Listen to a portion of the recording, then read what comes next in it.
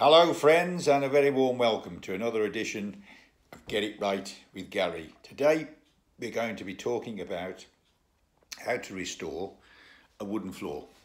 Now it's a relatively simple thing to do, but there's no way of avoiding, friends, the fact that you do need some elbow grease. Look at those muscles. Years of DIYing, friends, and hard work.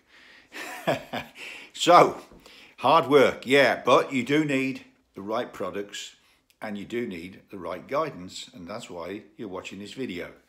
So what do you need? Well, not a lot really.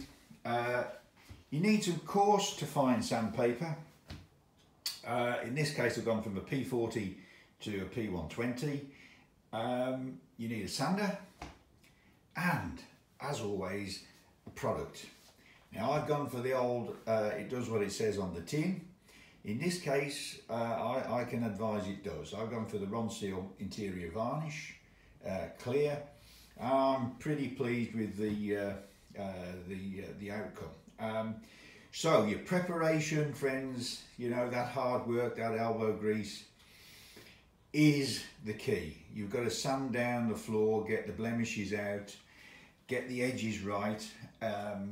And then with the fine sandpaper, get a nice smooth finish. Make sure it's all clean, tidy, vacuumed up. You clean it off with a steamer or something like that, so as your floor's clean and dry. And then you can apply the varnish. I've gone for 3 coats, and before the last coat, you need to just sand again very lightly. And so, friends, when you've done all that and followed that advice, you can look forward to a finish like this.